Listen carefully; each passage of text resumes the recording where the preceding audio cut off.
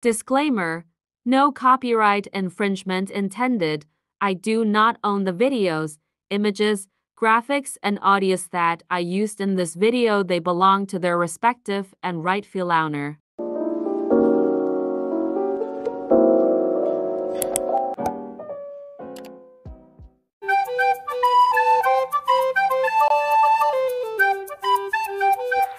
Hello kids, I am teacher Trexie Kias, your science teacher for today. Before we going to start our lesson, please stand up and let us pray. Harriet, can you please lead us the prayer? Almighty God, you are the source of life. We thank you for all the blessings you have given to us. Thank you for giving us another day to learn something new. Clear our mind and help us focus. Guide us and our teacher as we study and create new learning experiences. We pray in the name of Jesus Christ. Amen. Good morning, class. Good morning, teacher. Kindly check if there are pieces of paper or plastic under your chair. Pick it up and arrange your perspective chairs properly. You may now take your seat. How's your day, class? We are all good, teacher. Okay, class. Do you want to play a crossword puzzle? Yes, teacher, we love to. Great! Look into the board. I have posted here some crossword puzzle.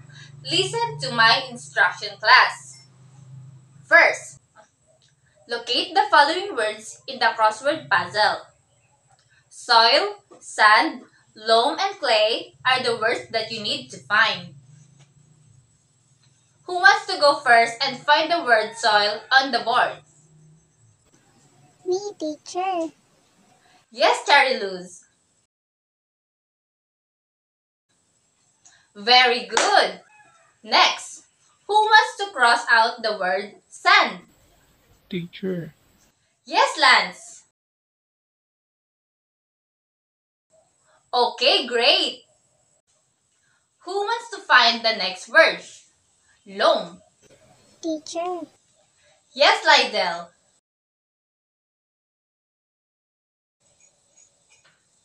Very good. And the last word, which is clay. Who wants to find it? Teacher. Yes, Rex.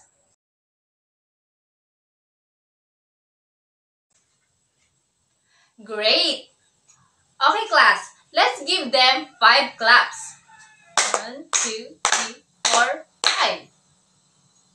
Now, based on what we play, do you have any idea what is our topic for today? Okay, Chloe. Can you share your idea? Soil, teacher. Very good, Chloe. Who else have any idea about our topic for today?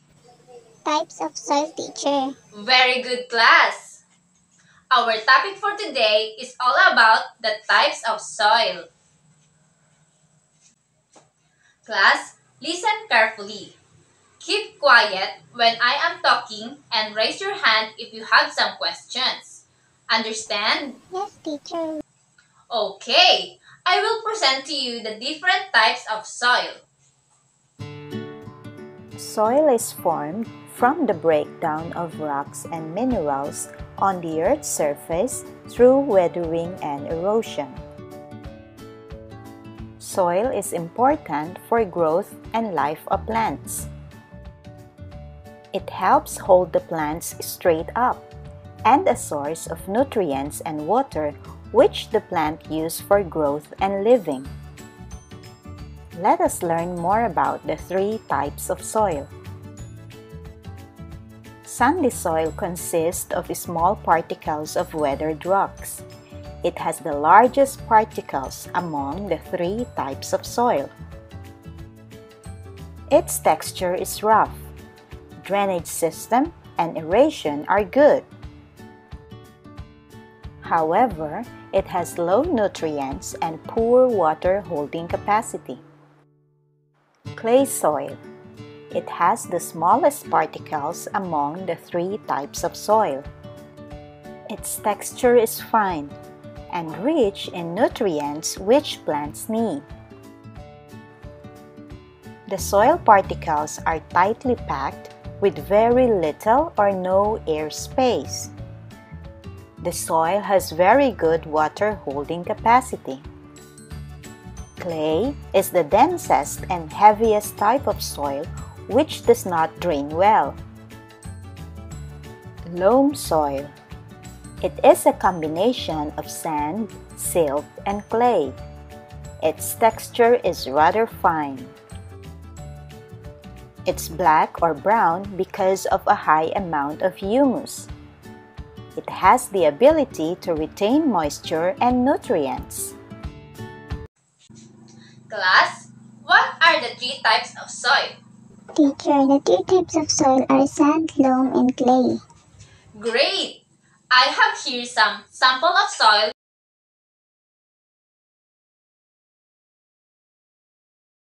What can you notice on the characteristics of each type of soil?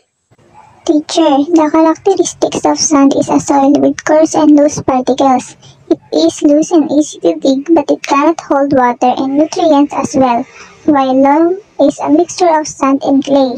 It has a fine texture, and the clay is a soil that made up of very fine particles of rocks, and its particles are packed together tightly.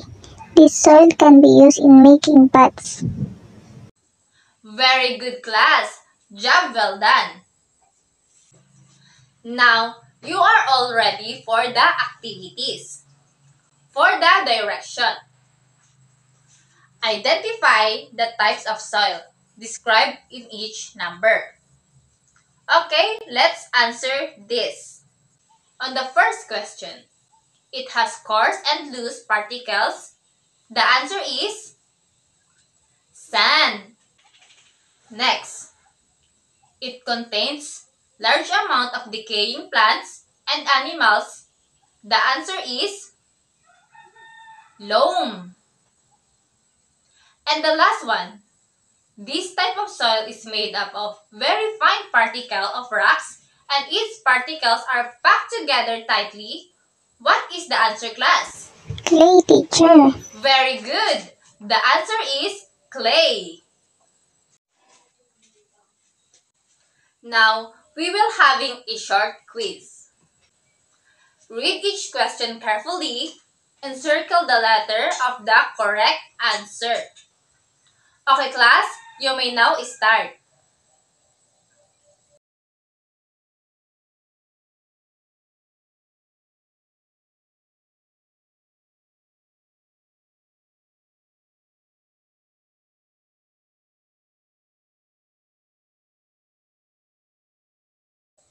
Time's up. Okay, class, are you all done? Great! Now, let us start answering the first question. In number 1, which is made up of smallest particles of rocks which contain decayed matter of plants and animals? A. Land, B. Mineral, C. Soil, D. Water. The correct answer is letter C. Soil. Number 2. How many types of soil are there? A. 2, B. 1, C. 3, or D. 4? What is the answer, class? Letter C, teacher. Great! The answer is letter C. 3. In number 3, which soil holds much water? A. Loam, B. Clay, C. Sand, or D. Silt? The correct answer is letter B. Clay.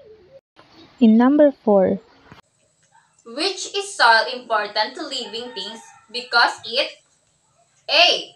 Forms part of the earth where animals live, B. Provides the necessary nutrients needed by plants, C. Serves as a place where people live, or D. All of the above? The answer here is letter D. All of the above. And for the last number, which soil type is good for making pots? A. Clay, B. Loam, C. Soil, or D. Silt? So what is the answer, class? Letter A, teacher, clay. Yes, the answer is letter A. Clay. For your next activity, list down the uses of the three types of soil. Put it on the table below. Okay, class. Now we have another play. Let's play 4 pics, 1 word. Study the pictures and write the word or words related to the picture in a piece of paper. Kids, you may now start to answering this.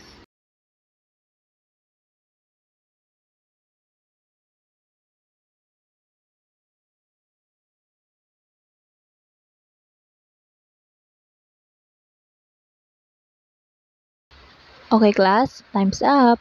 Let's answer this. Soil. Soil is everywhere and it covers much of the surface of the earth. It is the loose material on the surface of the earth. Clay. Clay feels sticky when wet and hard as stone when dry. Usually used in pottery. Loam. Very good! Loam contains minerals from dead plants and decayed organic matter called humus, used as media for most plants. Sand. Sand feels gritty, grainy, or coarse. It is usually used for construction and as potting mix for cactus and succulent plants. Wow! Job well done! Now, you are ready for the activities.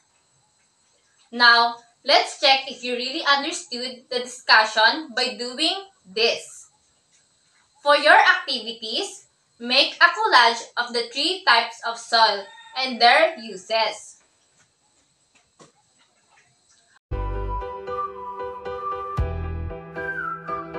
Okay, class, time's up and let's check your work. Did you enjoy our science exploration, kids? Yes, teacher. Yes, that's great. Were you able to identify the types of soil and its characteristics? Yes, teacher. Good job! Hope you answer all the activities in your module. Thank you, class. Goodbye!